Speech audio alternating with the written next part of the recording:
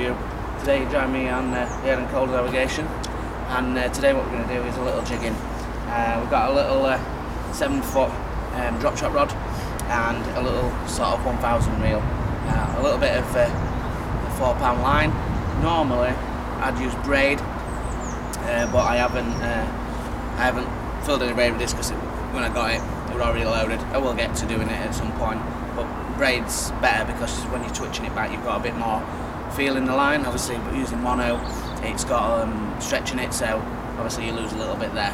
We'll go onto the tackle in a bit. We're just going to have a few goes. We've only just got here. I've seen a few fish topping, and we'll get cast out and see if we can catch some, and then we'll have a little chat about the gear.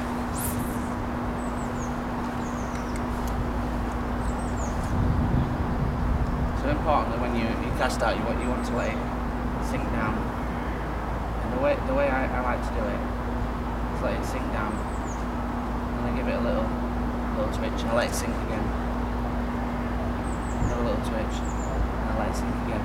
And I work it back like that. I don't just reel it in. I like to let the jig sit down in the water. Now today we've got a sort of a drop shotted element where we've got a weighted hook, and we've hooked that into a gelid little sort of minnow sized fish. And that's what we're going to work with today. And that weight on the hook allows us to cast out, and obviously we can adapt the fish colour as we go. We can change that, which we'll go into when I show you what's in the back of the box. Like I say, let's sink down for a little bit. The good thing about it again is that we can work the water, so start off in front of us here, just before we get to the bridge, and then we'll work his way underneath that bridge, and just see how we get along.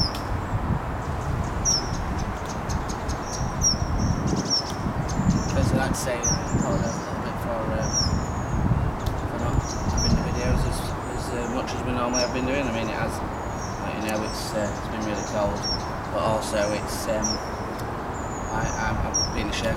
It's a busy time of year for me and broken up now, so hopefully we can get a few videos shot for you today.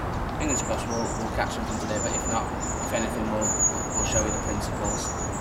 Now, the reason we have these little sort of drop shot rods are they're built for the kind of fishing we're doing. We're after sort of perch, up to, well, as big as we can get them really, and they're nimble, they're easy for walking around, they're easy for going underneath bushes inside of canals and rivers, and they're easy to go like through under the bridge.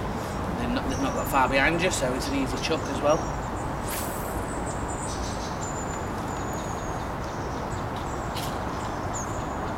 But really important now is like that. So jig sit down in the water, listen a bit.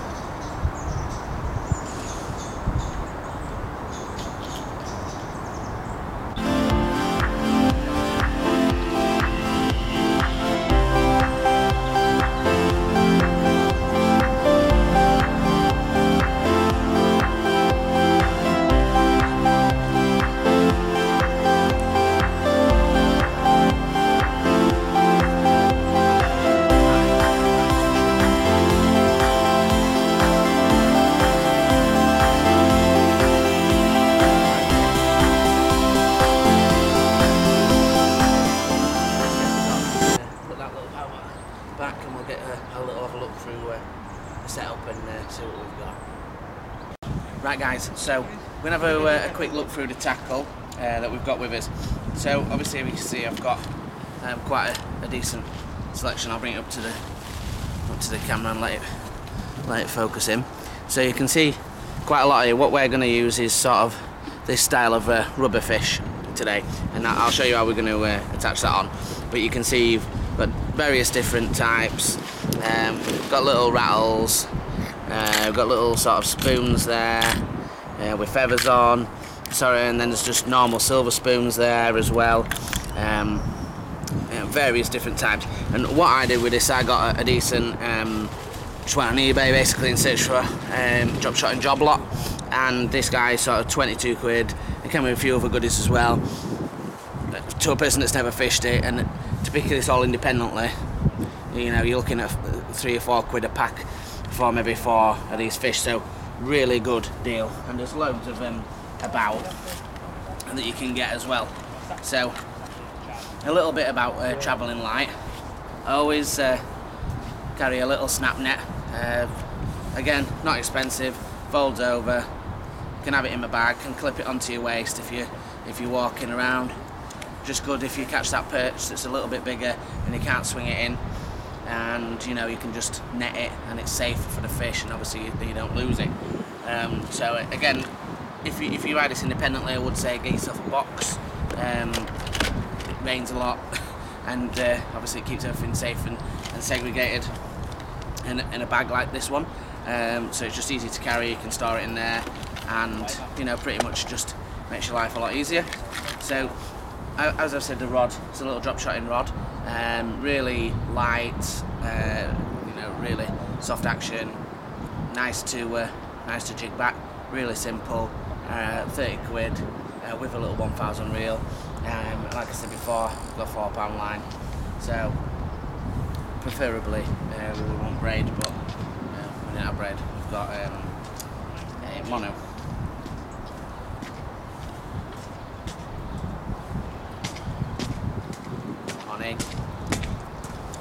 So obviously, looking at the bait that we're going to use, I'm going to try and take it to camera to show you how to hook it, because it makes it a lot easier to see the way that I hook it on. Now, I'm going to go for one which is almost like a little mini perch itself, sort of a striped one. And as you can see, the hooks there are tied on with a blood knot, and I can go into that a bit more detail. But what I'll do is I'll just change the camera, make sure I've got a good angle, and we'll show you how to tie that on. So again, I'm going to zoom up the camera just to quickly change out the battery on the last one. Otherwise, was the footage. So again, you can see the hook. So the fish, you can get them in various different sizes, as can your hooks. So you've got like a size 4 hook here. And what you want to do, just get this in so then you can see it, is where the fish's mouth is, right there. You want to put it straight through the centre of that, and try and keep the hook as central, and push on the fish rather than the hook. Just push on the fish onto the hook, as you can see, like there.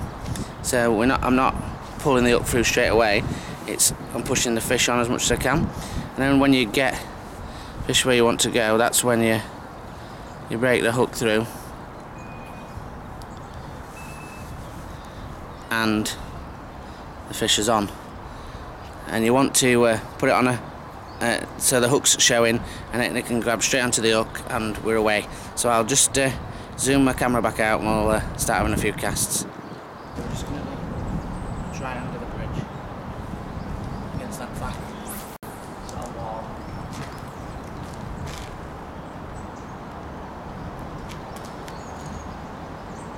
That's the thing about when you're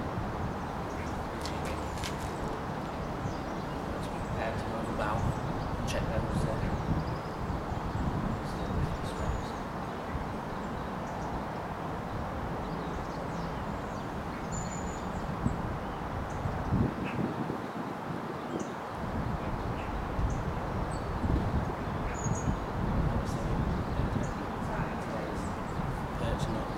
definitely a big perch, but always that chance. We're not going to know wires on, so we're not going for back. So we're going to have a chance of getting it. But there's always a chance that you may open it. That's why we have.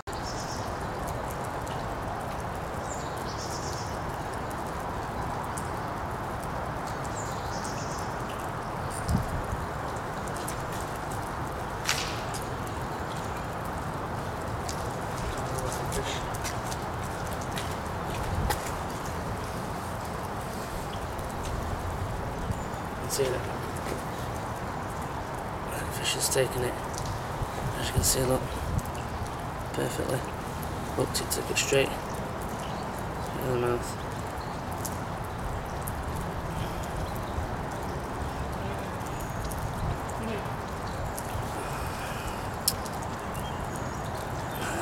Nothing in the back.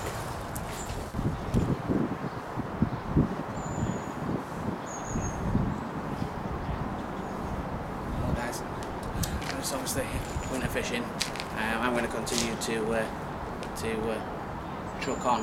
I don't want to, not lots of camera battery, but obviously we've gone through the basics on how to do the method. It's just going to be a case of me dotting around and just continue to go. If I got a lot more camera battery, then you know I'd keep that on, but I don't want to bore you with just watching me jig for ages. But you get the principle.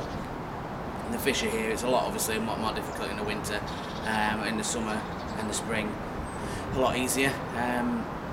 All I'm going to say is have a good Christmas and a good New Year. Hopefully we'll try and put some more videos up as well before that. There's lots of good content coming for next year. Got lots of things planned. More members' days. A lot more insight into methods and close-ups of that, and looking at filming and things like that next year. So keep engaged for that, and keep on giving us the support, because it's fantastic. We really appreciate it. And join us on the Facebook group. Just search Angling for You, and on the Instagram at angling_for_you. Like and subscribe, guys. Share with your friends. And there's lots of videos if you want to, while it's crap weather, can re-watch some of the better ones in the summers and the springs and the autumn ones, where it's just makes you feel a little bit better about the weather that we've got at the moment. But keep in touch, keep going. We'll keep these videos coming up as much as we possibly can. And I'm trying to get one at the trout farm at Thomas Pond in Otley, so that should be good if we can get a bit of weather for it. Well, thanks for watching, guys, as always.